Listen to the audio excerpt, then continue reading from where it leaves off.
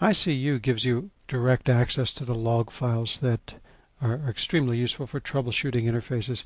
You go into Tools and then Log Files. You can see a list of all the log files. You can double click on any of these, go directly to the file. That's that's a particularly useful method compared to going out and browsing for that same information. Also, within here you can specify the activity of the service that manages those log files. As you can see, it's a service that's currently running. It's called the pylog SRV service.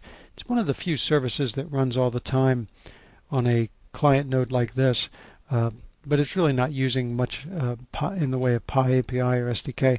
All it does is really manage the maximum number of pipc.logs and the maximum file size. So that's available here as well. Now, in addition, within this tool's log files, you'll find something called continuous. This brings up an interesting little program called watchlog.exe. This is a program that we've used for years internally until we finally got around to sharing it with customers. It's a great little mechanism to show you in real time what's going on with your connecting clients.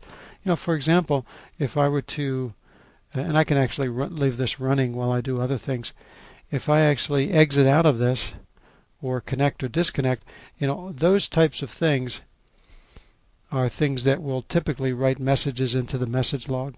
Or for example, if I start up or shut down a copy of Process Book, you would see those messages start up immediately.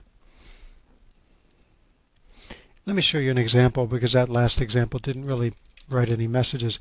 Here's a utility called API Snap that will initiate a connection to the Pi server. So let's see if I can go to mobile BBC. And as you can see right here, there we see in the pipc.log, it tells me that I initiated a connection. In fact, that's the connection that you see right there. I can type in the name of a tag, sinusoid, and then that connection, or this utility, allows me to see the value of that. So that's the type of usefulness of watchlog. It simply shows you in real time all the messages that are being written to the pipc.log.